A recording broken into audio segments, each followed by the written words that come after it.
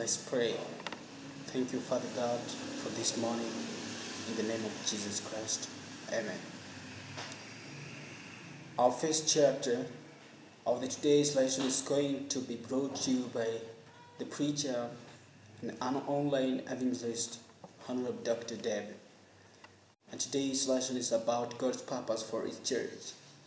The church is God's appointed agency for the salvation of man. It was faithfully organized for service, and its mission is to carry the gospel to the world. From the beginning, the church has been God's plan that through His church shall be reflected to the world His fullness and His sufficiency. And the members of the church, those whom He has called out of darkness into His marvelous light, are to show forth His glory. The church is the repository of the riches of the grace of Christ, and through the church will eventually be made manifest even to the principalities and powers in heavenly places. The final and full display of the love of God in Ephesians 3:10. Many and wonderful are the promises recorded in the scriptures regarding the church. Mine house shall be called a house of prayer for all people. In Isaiah 56:7, I will make them and the places surrounded by hill and blessing, and I will cause the shower to come down in His season. These are the wonderful words of God with the title God's purpose for His church. God has a purpose. He has a mere purpose for His church since the beginning.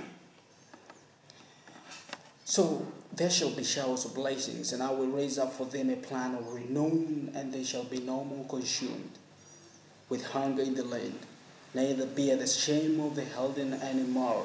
Thus shall they know that I, the Lord, their God, am with them, and that they, even the house of Israel, are my people, saith the Lord God of hosts. And you, my flock, the flock of my pasture, Amen, and I am your God, saith the Lord God in Ezekiel 34:26, 29, 31. Yea, are my witness, saith the Lord, and the servant whom I have chosen, that you may know and believe in me, and understand that I am He, the Lord God.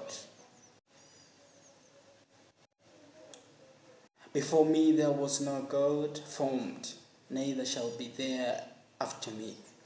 I, that says God, even I am the Lord, and beside me there is no Savior.